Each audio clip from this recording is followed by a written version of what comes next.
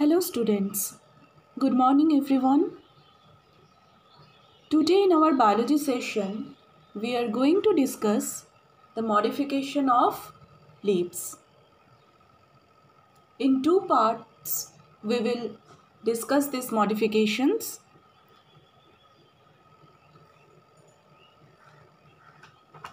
Students, in the last class, we had discussed about the important functions of leaves like photosynthesis, transpiration, gaseous exchange, etc. In some plants, leaves are modified to perform some different functions to adjust with their own environment.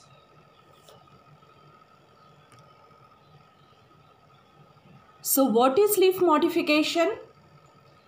Plants have changed themselves to adjust to their own environment in exceptional ways. Different plants are having different modifications.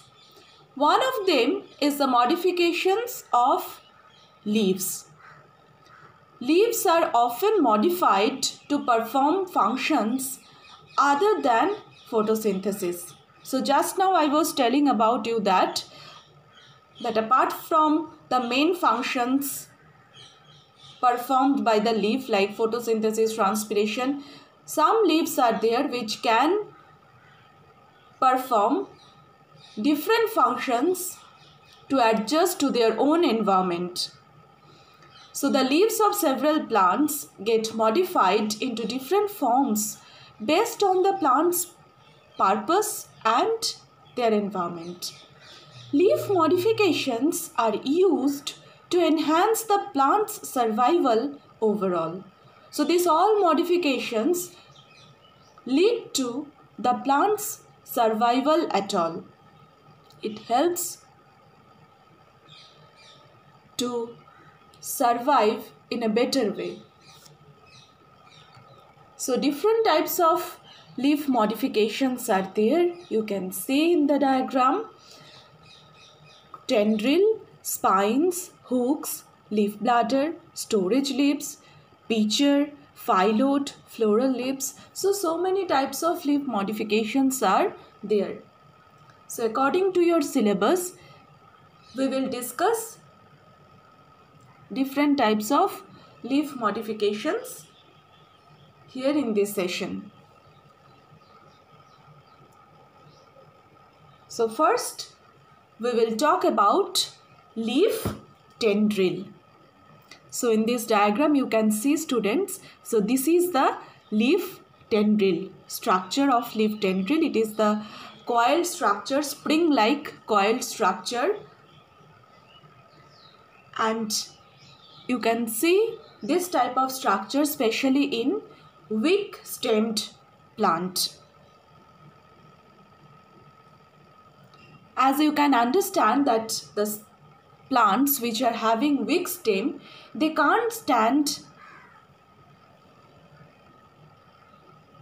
properly without any support.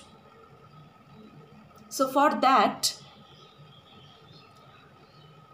the leaflets are modified to form this type of coiled structures by which this weak stemmed plant can hold any support to grow up or to climb up.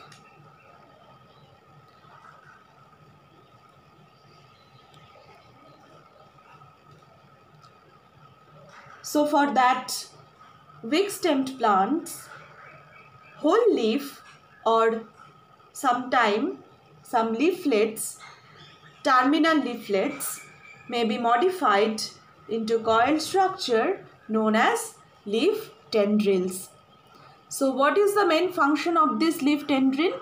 The function of this leaf tendril is that when they touch any object, they coil around it, and by that it can give support to the weak stemmed plant, and help the plant to climb up. Example, actually so many types of leaf tendrils are there. Common example you can say leaf tendril, sweet pea. Sweet pea is the common example in which you can see the leaf tendril.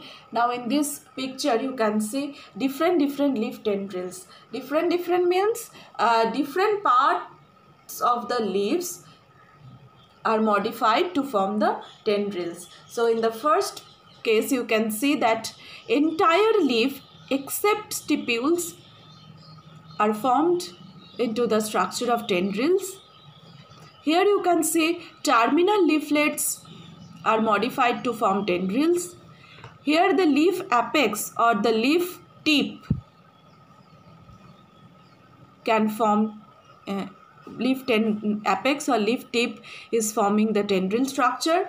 Here the petiole or the leaf stalk is forming the tendril structure, and here the stipules. Okay, so different parts of the leaves can take part in the formation of tendrils.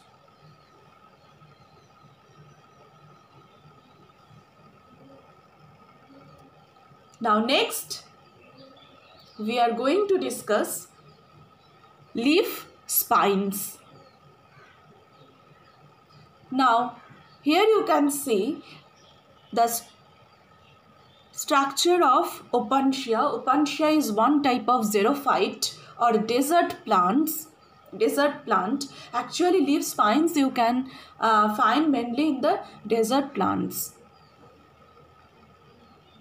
Why? Actually these plants are growing in deserts where the amount of water in soil is very less. So how much water they absorb, they want to conserve it. So how the plants can conserve the water? By preventing the transpiration process. So in that type of plants, leaves are modified into hard pointed structures known as leaf spines.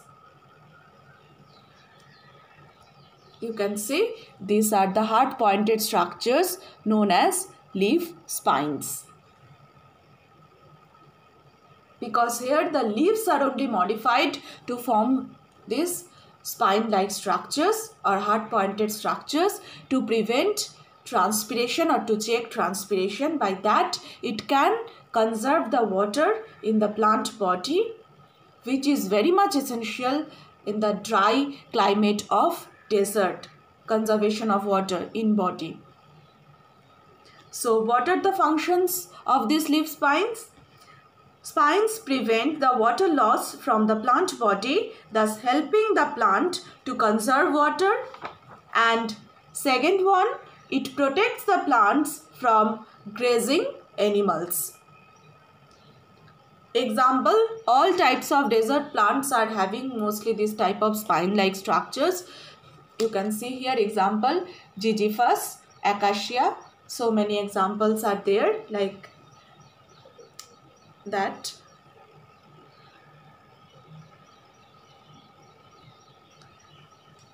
Next one is leaf hooks. Students, I think you are quite known to that term, hooks. Hooks we are using at our home also by hanging something. So here the structure is looking like that. That's why it is termed as hooks. So in this, the leaves are modified into hooks, and mainly this type of structure is there to help the plant for climbing. Like that also you have seen in leaf tendril. Leaf tendril also helps the plant to climb up or to hold any support. The function of hook is same like that leaf tendril. It also helps the plants to climb up the support. Example, bignonia. What happens in this type of hooks? Here you can see that 3 terminal leaflets of the compound leaves become stiff, curved and claw-like. Okay, so this type of hooks are useful for climbing up by holding any support. Next one is phyllodes.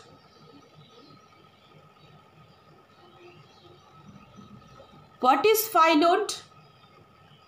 In previous class, students, I had taught you about the petiole. It is the stalk of the leaf by which the leaf lamina is attached to the stem. Sometimes for some plants like Australian acacia, petiole becomes expanded into green leaf-like structure. Students, you can see here, these are the normal leaves for this acacia, and this one is resembling the structure of leaves, but this is not the leaf. It is the modified petiole or the leaf stalk. It looks like leaf, but it is not the leaf. It is modified petiole or leaf stalk. It is broad, flat leaf-like structure, also photosynthetic. It can do photosynthesis. Okay, so this is known as phyllodes. This modified petiole or leaf stalk is known as phyllodes.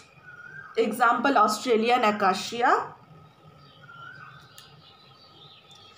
Its main function is to reduce water loss, thus conserve water.